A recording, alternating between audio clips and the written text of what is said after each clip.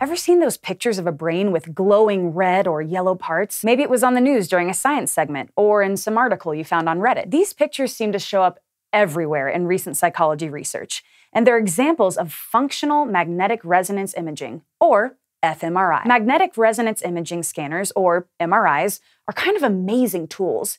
They create a 3D image of the inside of living things without exposing them to radioactivity, like an X-ray would. And functional imaging can show changes inside of living things, like which parts of the brain are active while someone is reading words or solving a puzzle. It's a super useful technique, but there's a lot that can go wrong too, and we've already uncovered some major accidents in fMRI research. Scientists know that active brain cells need oxygenated blood, so fMRI machines detect activity by measuring blood rushing to different parts of the brain using something called the BOLD, or blood oxygen level dependent signal. The main ingredient in an fMRI machine is a powerful electromagnet. So don't go near one if there's any metal on you or in you. When that electromagnet is turned on, it creates a magnetic field, and it can be used to generate pulses of energy, which get absorbed by the hydrogen atoms in water molecules in your body. The atoms release that energy again at a specific frequency, which depends on what's affecting the magnetic field nearby, like whether the hemoglobin in your blood is carrying oxygen. Then, sensors in the fMRI pick up these electromagnetic signals from the whole brain and generate an image. That entire process takes around 2 to 3 seconds and then repeats to create lots of brain pictures. Now, there's still lots of work to do before you can learn anything from those images. And most of the time, researchers use computer algorithms and many careful, small choices to do this work. First of all, it's hard to lie perfectly still through a whole fMRI scan. So researchers try to correct for head motion by lining up all the images from each person. But they don't trust computers to accurately adjust images any more than a couple millimeters. So if someone wiggled around too much, researchers usually throw out that person's data. The next problem is that images of the brain aren't generated all at once.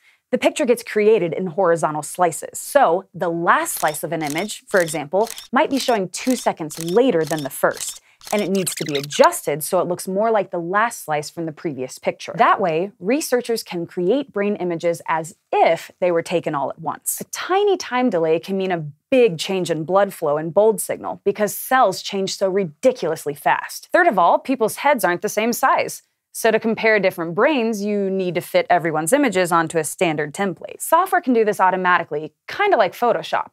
But if you've ever stretched or squashed a photo, you know how even slightly distorted pictures can look a little funky. After scientists have adjusted all their images, they still have to compare them to draw any conclusions about what parts of your brain are involved in face recognition instead of naming fruits. To look for differences in brain activity, researchers use software to compare the activation in every single voxel, a 3D pixel, in 2 images. That's a whole lot of comparisons. So there's a high chance of mistakes like false positives, when there seems to be a meaningful change in blood flow, even though there actually isn't. So researchers can adjust their software with careful statistical analysis to be more picky about what's a significant difference in brain activity. In 2009, one team of psychologists showed that without doing this last step, they found brain activity in a dead salmon. I mean, there's a false positive for you. Thankfully, psychologists are scientists who know how their analyses can get messed up and want to make sure they're not blowing bogus results out of proportion. But things can still go wrong. A study from last year tested 3 popular fMRI software packages,